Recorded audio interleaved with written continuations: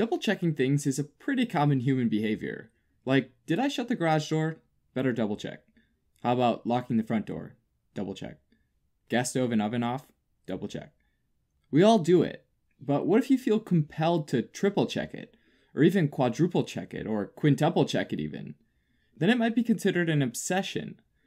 Now, what if you have to do a certain ritual with the gas stove and oven before leaving the home each time? Like, make sure the gas stove is off, wipe down the gas stove to clean it, double check that the burners are off, make sure the oven's off, wipe down the oven to clean it, and then open the oven door to make sure no heat's coming out, and then you can leave the house.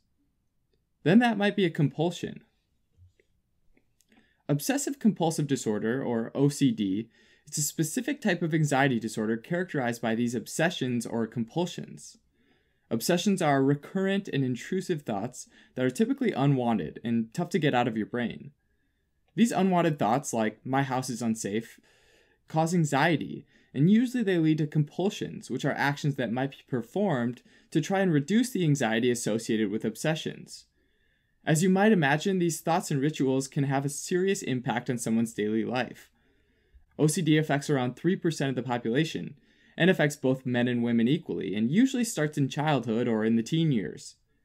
Celebrities like David Beckham and Howie Mandel are known to be affected by OCD, and a more severe example is that of Howard Hughes, business tycoon and entrepreneur, among other things, who was affected by a relatively incapacitating OCD later in his life. Although obsessive-compulsive includes both obsessions and compulsions, one doesn't need both obsessions and compulsions for a diagnosis. Some individuals might have just obsessions or just compulsions, but the majority of patients have both, often where the compulsion is performed to alleviate an obsession.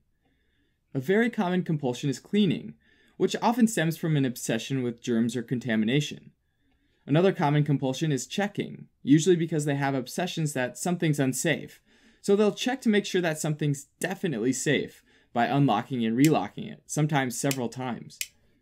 More generally, though, repeating is a compulsion on its own, where an action or phrase is repeated several times, and usually this is done because if it's not, they think something bad will happen. Sometimes patients might feel compelled to order or arrange things, because when they're out of order, it causes anxiety and discomfort. Finally, mental rituals are also obsessions. These are often done to try to neutralize intrusive or what they think are bad thoughts. So they might try and call up specific words or phrases they think are good thoughts to try and replace the bad thoughts. Now, the Diagnostic and Statistical Manual for Mental Disorders, the 5th edition, or the DSM-5, gives specific diagnostic criteria to meet for a diagnosis of OCD. First and foremost, they need to have the presence of obsessions, compulsions, or both. Makes sense. The obsessions and/or compulsions need to also be time-consuming, often such that it produces distress with their social life and their work. For example, taking 2 hours every day folding and unfolding clothes and then being late for work. It's also important that the obsessions and compulsions are not due to the physiological effects of a substance or other medical condition. Finally, the apparent anxiety isn't better explained by another mental disorder, like for example, an obsession with personal appearance, like in dysmorphic disorder. Like most mental disorders, there isn't a known cause of OCD, though it's thought to be a combination of genetic and environmental factors. Sometimes OCD seems to run in families, and an important clue is that identical twins are more often affected than non-identical twins. It's now thought that abnormalities in serotonin neurotransmission in the brain plays a key role, though the exact mechanism is unknown. Treatment usually involves psychotherapy, medications, or both.